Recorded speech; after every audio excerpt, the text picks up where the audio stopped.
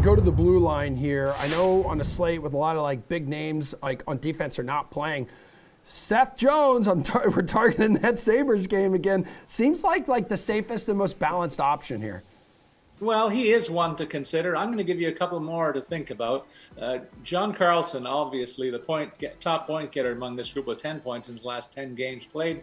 And I like the way the Caps are playing, and not so much for the Hurricanes. I think they're floundering a little bit of late, so that's a key one for me. And then he's also blocked 17 shots in the last 10 games. So don't forget about the fact that factors into scoring. You can grab him for $7,000.